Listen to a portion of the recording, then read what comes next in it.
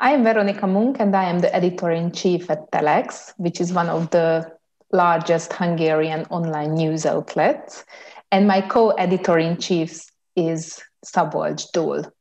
Prior to founding Telex, I was the deputy editor-in-chief for Hungary's leading independent news site called Index. However, on the 21st July 2020, alongside the rest of the board and 80 other journalists and editors, I resigned after the firing of our editor-in-chief, Szabolcs Dól. He was fired after publicly warning that Index's independence was at risk after a business plan was leaked, which showed drastic changes to the editorial staff. This caused Index to change its barometer on editorial freedom from independent to in danger. This was the first time the dial had been moved since the meter was created in 2018. This occurred at a time when the Hungarian media sphere was quite shocked by political influences. In the last 10 years, the Hungarian media sphere changed, and there were more and more media outlets that is basically controlled by political forces. And there is a large foundation, like a trust called KESMA, which includes more 100 Hungarian media outlets and centralized basically by the government. I find this is a large problem, that the media pluralism is in a great danger in this country, and there are fewer and fewer independent outlets remain in Hungary. When we founded Telex, we knew that there can be only one mistake if we do not try it. On the day we quit, more than 80 of us, there were thousands and thousands of people marching on the streets of Budapest because people felt that something really important happened and the media pluralism and freedom of press is in danger in the country. So we knew that we somehow need to fill this void that happened after we left our previous workplace Index. When we founded Telex, we thought that there will be some kind of political attack or something on us, but it's never happened. What happened is that the Hungarian government basically ignores us. It's really hard to us to get on the record answers from the Hungarian state or Hungarian authorities. I just tell you one data. In the first 100 days of Telex's existence, we sent out 52 requests to Hungarian ministries, and we only get 9 answers.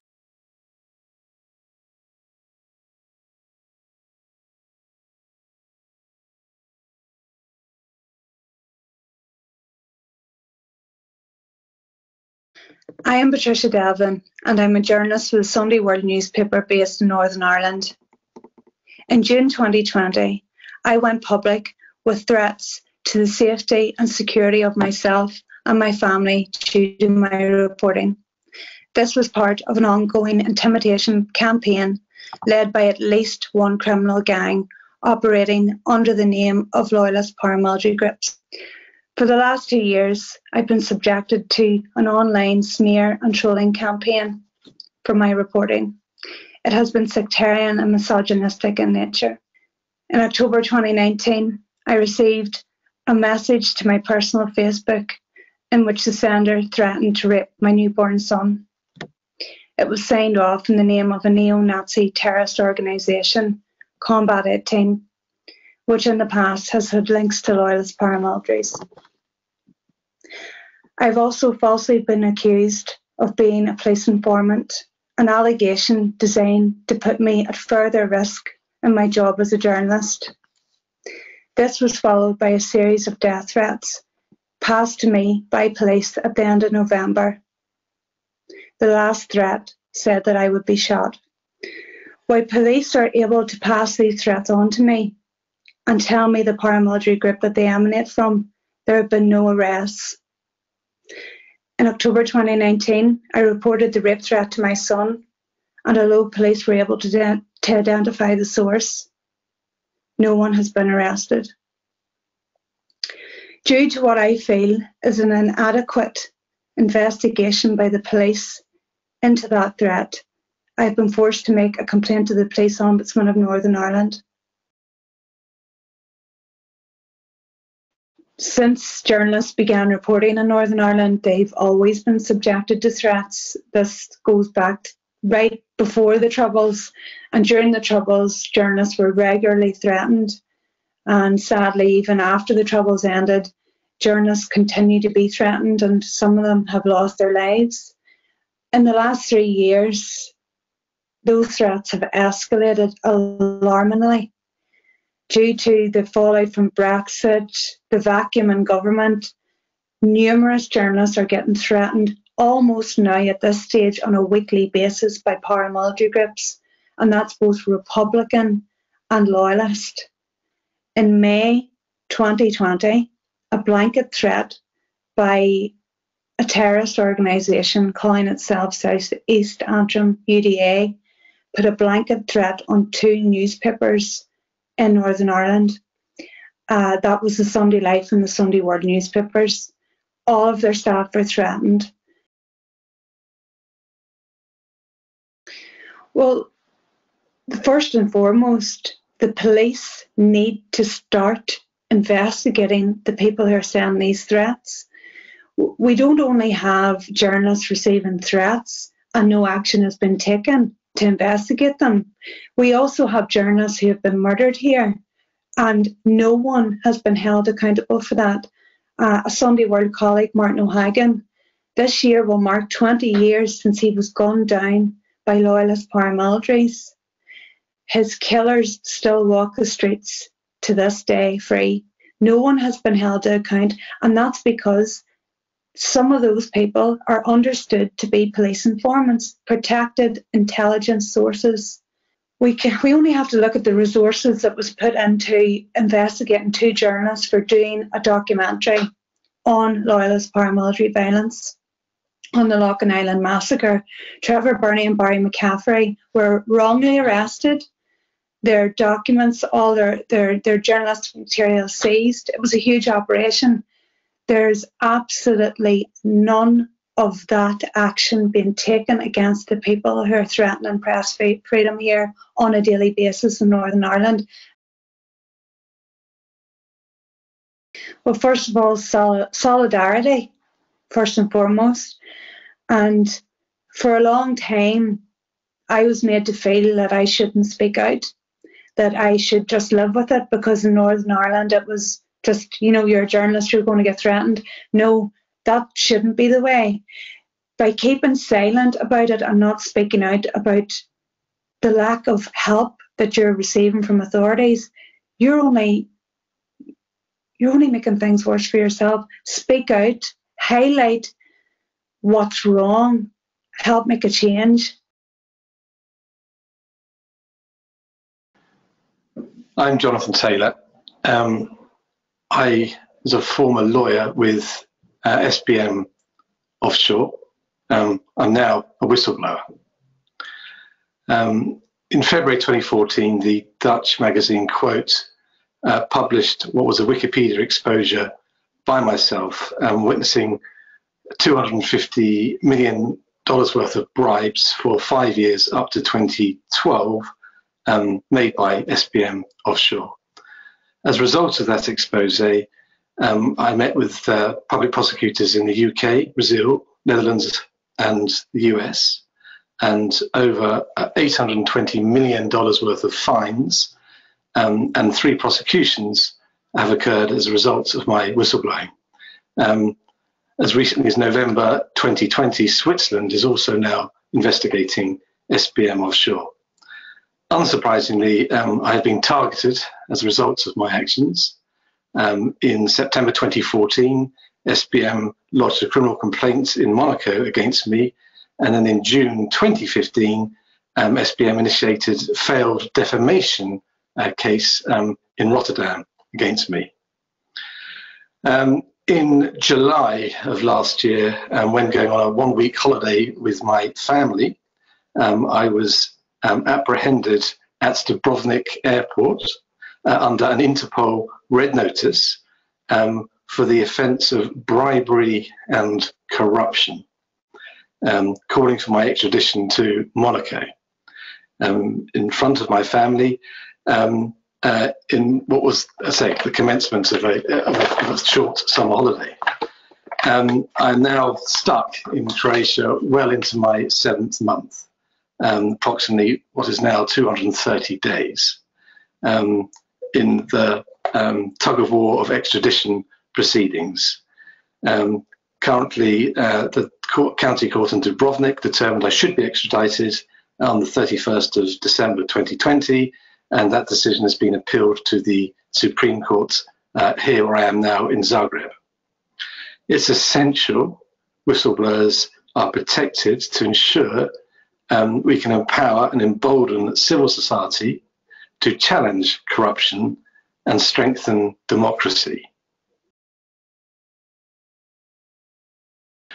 It's very straightforward. It's about freedom of expression. It's about being able to do the right thing and being treated in the right way as a result of doing the right thing. These days, it's more retribution. It's the days of silencing me are pretty much over. I think I've blown the whistle as hard as I can to all the right parties. But yes, it's all about potential whistleblowers not having to face that which I have faced, so they can go with their moral compass. They can do the right thing without fear of retribution. And unfortunately, we're not there yet here in Europe. I have to say, without the support of journalists, my plight would have been a very lonely plight, and I cannot express my gratitude more to the role journalists play hand in hand with whistleblowers in getting the message out. Without journalists, I fear for where I'd be today, and they have made the difference without an iota of doubt.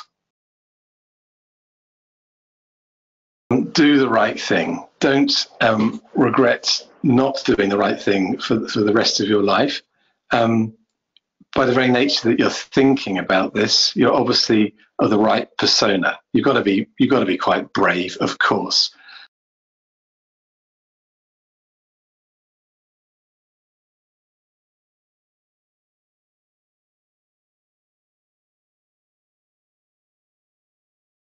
Hi, I'm Tanja Milevska. I'm a Macedonian journalist based in Brussels. I work for the state news agency MIA.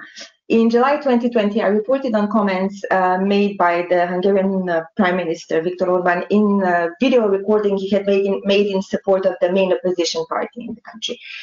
After having noted that he was not using the constitutional name of the country, which in North Macedonia is a very sensitive topic, I received threats of sexual and physical abuse on social media, including via private messages, and a message that stated, "My advice to you when you come home, if the lights in your entrance hall go out, just get on your knees and pray." At the end of 2020, I responded to a long Twitter thread sharing misogynistic content regarding the computer gaming community. Since then, I have received hundreds of messages from pseudonymous accounts, which include gendered insults, threats of rape, and a reward of €1,000 being offered to anyone who would hack my Twitter account. To this day, these violent misogynistic attacks continue on a daily basis, including attempts to hack my email and social media accounts every 2 or 3 weeks, especially since the Me Too movement started gripping North Macedonia and the Western Balkans these past few weeks. Gendered harassment and threats of sexual violence against women in journalism is too widespread and prevalent across Europe. We need to fight the normalization of this type of abuse to ensure women can continue their work.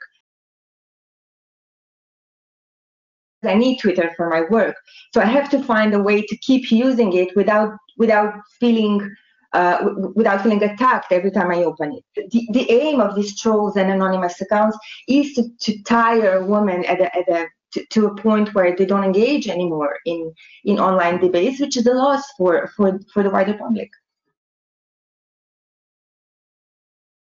Well, clearly there needs to be regulation of the platforms and the way they moderate the comments.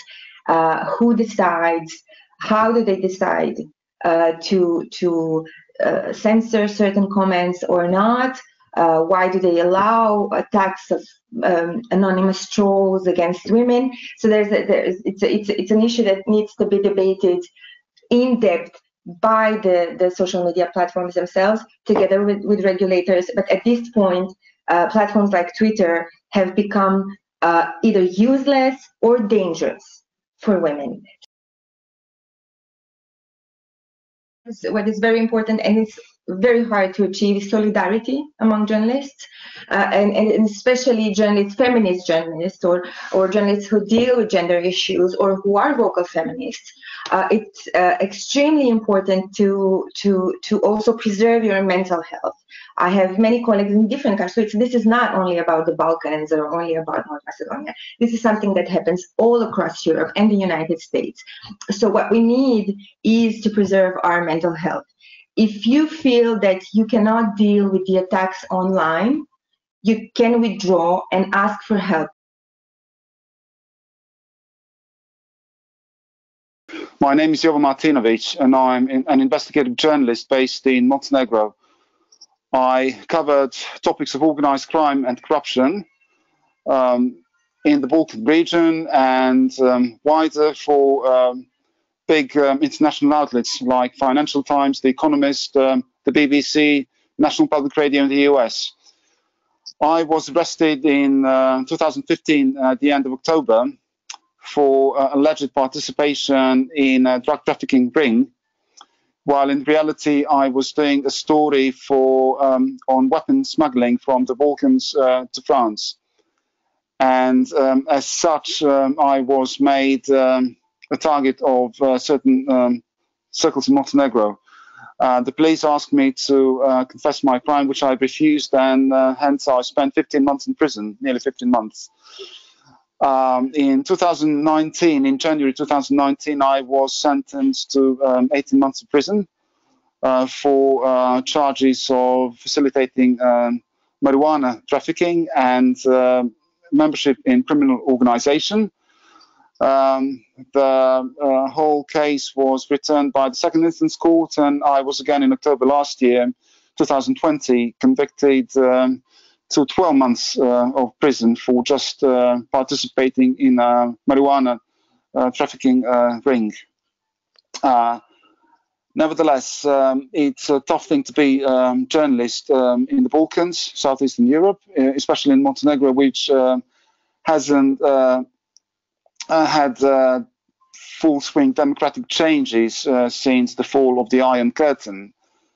Thus, I stand with all other journalists, persecuted journalists, and I know what it is like to be in an environment which is hostile to investigative journalism and to spreading truth. Well, it means that people should be careful what they do and what they think. Montenegro has a legacy of one political party ruling from 1945 until 2020, and inability to change governments and to impose real reforms is something that scares a lot of people, and hence seeking truth and publishing truth is something equal to a criminal offense. What it takes is to make sure that all people are equal before the law and the constitution, so that whoever has done any wrong is accountable. And this culture of impunity is very strong in Montenegro and the other countries in the Balkans. And that has to be changed. I mean, that people finally believe that someone will be held accountable for his or her wrongdoings. it affects your life. I mean, you have enormous expenses, legal expenses, and you pay lawyers that you know that they cannot help you because the judiciary in Montenegro is not independent and free. And you just have to put up with a lot of injustice. You have to be aware that the court will snub you and reject all your pleas and motions for access to your case files, all your evidence. All the evidence in your favor will be rejected. So you are dealing with something that you have to deal with, but you can't change it. I mean, that's the worst thing. You know that you are, as a person, you are unable to make any change, even though the law and the constitution guarantees freedom and fair trial and all that stuff.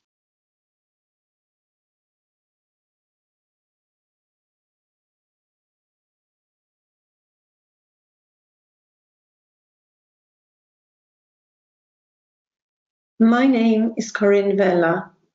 In 2017, my sister, the Maltese investigative journalist Daphne Caruana Galizia, was murdered in a car bomb just yards from her home. Daphne was covering politics in Malta. She found herself exposing the impact of corruption, opaque power, and organized crime. The readership of her blog equals that of all of Malta's newspapers combined. She was assassinated to be kept quiet. It was also to send a threat to all others seeking transparency, justice, and democracy. In the years since Daphne's death, all members of her family have been fighting for justice. Every victory we have had has been a fight. The establishment of a public inquiry, the membership of the inquiry panel, even the extension of the inquiry itself, every inch has had to be fought for. Daphne's murder did not come out of nowhere. During her lifetime, she faced a mountain of threats. They were meant to scare her into silence. The first time she was sued was in 1994. And since then, during her professional life, 67 defamation lawsuits have been filed against her, most of them in the lead up to her death. At the time she was killed, she still faced 47 civil and criminal libel suits. And today, 22 active cases remain, and her family still have to fight them. Daphne's bank account was frozen. Her home was set on fire. There were smear campaigns against her, some even led by officials in the Prime Minister's office. Her murder is a direct outcome of impunity and the different forces in Malta and elsewhere that are trying to stifle the press and undermine the public's right to know. No family of a journalist should have to fight so hard and for so long to ensure justice is achieved. Impunity, the failure to act, all of this undermines our calls for justice. Worse, it tells other journalists in Malta to stay away if they want to be safe. We can also see just how fragile everything is, how easily state institutions can be taken over and used for people's nefarious ends. I am optimistic. If we weren't, we wouldn't be doing this. I am optimistic, but I don't have any illusions. It's not going to be easy, and it's not going to be soon, and it's not going to be without a fight. We know that every inch we gain has to be fought for, and we have to fight to maintain it. One thing that people have now understood is that you can't take freedom for granted. You have to fight for it, and you have to fight for it every day. There's one good thing that came out of all this, is that civil society has started to find its voice. That's a really good thing. And that's going to be really important to Malta's future. Don't think of this as something that matters to one family alone. Don't think of it as something that matters to one country alone. A threat to media freedom here is a threat to media freedom in Europe. A threat to a journalist here is a threat to everybody's right to know across Europe. What we know from Daphne's work is that what she uncovered does not concern Malta alone. It concerns the whole of Europe and beyond. Because it fills in the gaps where state institutions fail. Organized crime is meant to be contained by state institutions, and when it isn't, journalism reveals it, and then the state institutions have to take over. If they don't, journalists are left alone, and we will lose our right to know, along with the journalists themselves.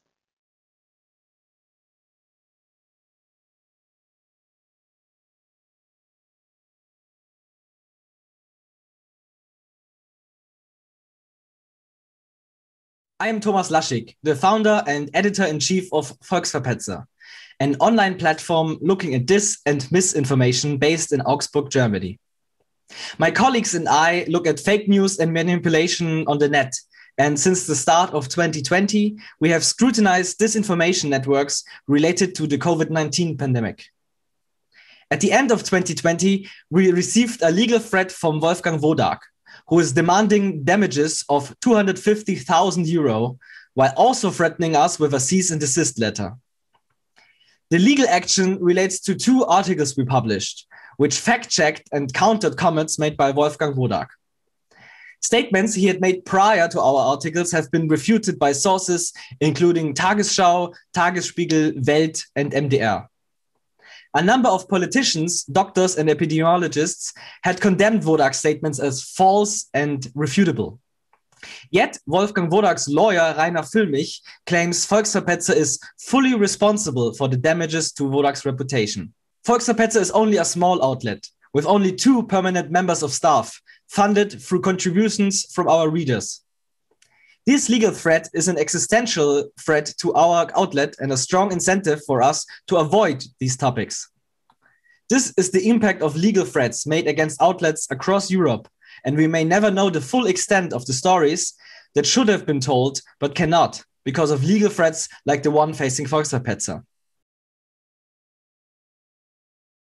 The biggest challenge for us is, of course, the financial aspect, because we are only able to pay for everything through contributions from our readers. We don't have that much money to engage in endless legal battles.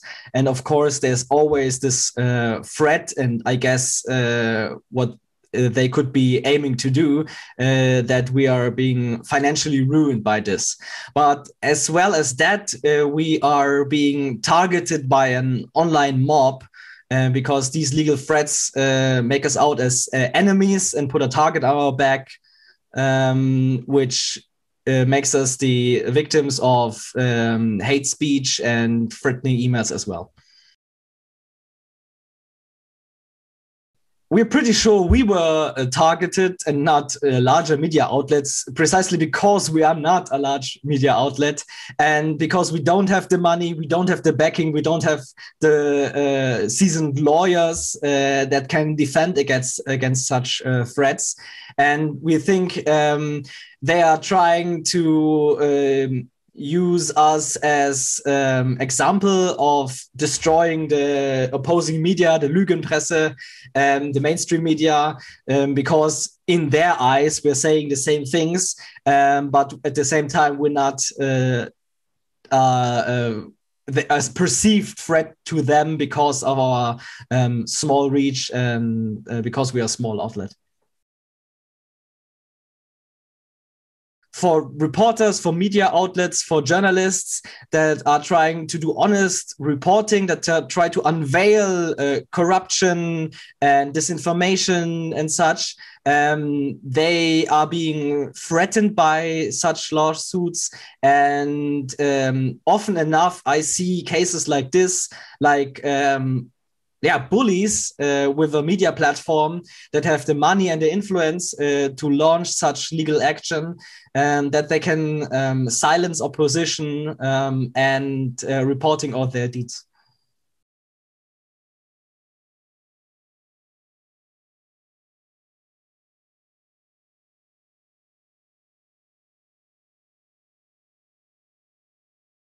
I'm Çağdaş Kaplan, a Kurdish journalist and the former editor-in-chief of Yeni Yaşam.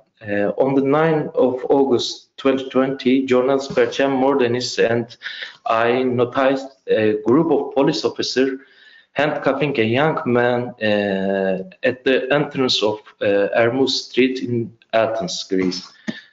After we spoke to the police, they started to insult us. as the person being arrested was calling out for help, and we presented our press IDs and started to record the arrest using our phones.